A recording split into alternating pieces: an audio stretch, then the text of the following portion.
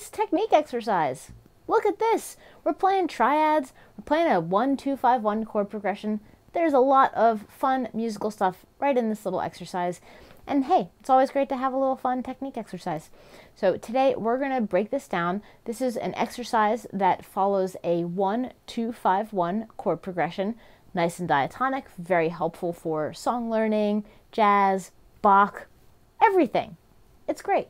And more importantly, it focuses on pairing triads and going in a 5-fret span shape and a 4-fret span shape as we move around the fretboard. So I'm going to dig in a little bit more to that, but if you want to get a tab or a notation for this particular exercise, please head over to my Patreon page or my TRUEFIRE channel. You'll find stuff there. And hey, please subscribe to this.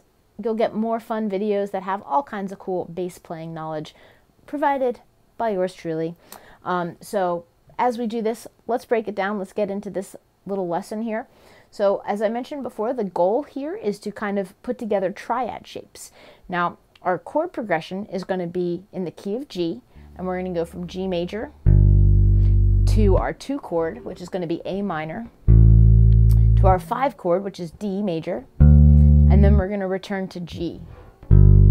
So if you were just kind of thinking about it as just the root notes, G, A, D, back to G. 1, 2, 5, 1. A nice kind of like 4-chord progression.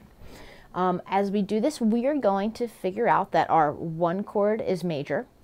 So we might play a major triad. And then our 2 chord is minor. We're going to play an A minor triad. Then we're going to play a major chord on the D, our 5 chord. And then we're going to return to G. Now you can see that I'm using different triad shapes for this exercise. And I'm actually doing this cool thing where I'm choosing to play some shapes as 5-fret span, meaning we're going between our 3rd fret and our 7th, or a span of 5 frets. And then some shapes we're using our 4-fret span. So I like to kind of start with this triad on the G major and find my root 3, 5, G, B, D. And then I'm going to choose to throw the octave on top. Here's another G, and guess what? I can play another 1, 3, 5 right there.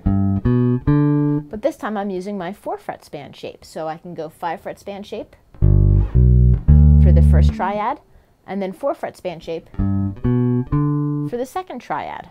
It's pretty cool. So we're kind of playing, you know, G major triad and then stacking another G major triad on top, but we're working in 2 different fingering patterns for these triads. So it's pretty cool. Then we can kind of start working our way backwards.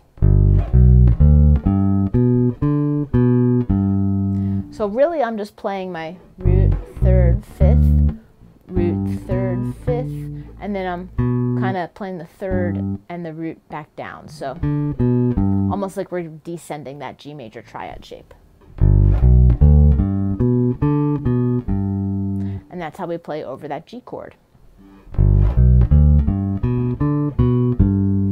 Now we're going to go and shift to our 2 chord, the A minor. This time we're going to take that same concept where we're going to stack triads. This time they're going to be minor triads because we're playing it over an A minor chord. And we're going to actually flip our order. So before we kind of used our 5-fret span triad shape and then a 4-fret span triad shape. This time, strike that, reverse it. We're going to go our 4-fret span shape. If you play the minor triad like this, then you're probably familiar with that shape. So we're going to go our 4-fret span shape, and then we're going to stack on top of it our 5-fret span shape. So we can kind of build our first A minor triad like so, and then our second A minor triad, we're going to start on this higher A, and we're going to play it like that. For this, I really like kind of working my ring finger in. So we go index, pinky, ring, and then ring, index, pinky. And so this minor triad shape is a really great one to have under your fingers. If you're not familiar with it, make sure you work it out. But again, same concept here where we're stacking two minor triads on top of each other. And then I kind of just like fall back on myself where I'm playing that triad up, and then just working it back to that A. So far for the exercise, we're going to play our G chord, then our A minor chord. Now we need to play over our D chord. We're going to do it like that. So we're going to play our D major triad. We're going to use our 4-fret span shape, and we're just going to go root, 3rd, 5th, octave. And now we're going to fall back on ourselves because in this position we don't really have the space to do a full 2 octave unless we go to a new part of the neck. But for this exercise we're just going to kind of stay down here. So we're just going to play root, 3rd, 5th, octave, 5th, 3rd, root. And then we're going to actually grab that lower 5th, which is down here. So if we think that D is our root note, the 5th above is the A, we're just finding that lower, and that's actually going to be a great segue to take us back to our G. So when we play over that D chord,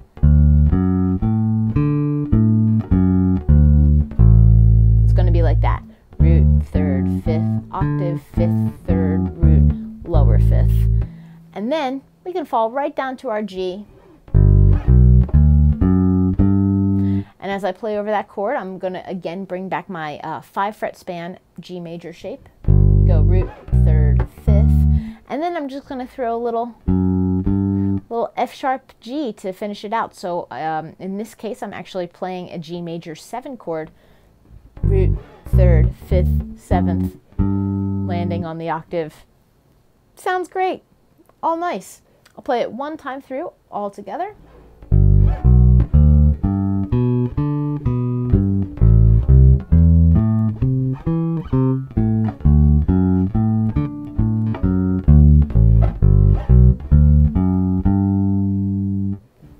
There it is. Great little technique exercise.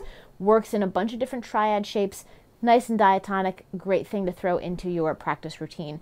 And it's also great to do this with a metronome. You know, I highly recommend working on timing, working on consistency. Start slowly so that you can kind of get these triad shapes down, or even just work on one at a time, and you know, just play your G triads and then play your A minor triads, so on and so forth. So if you want to get tab notation, please head over to my Patreon page. You'll be able to find it there. And happy practicing, everybody. Keep it groovy.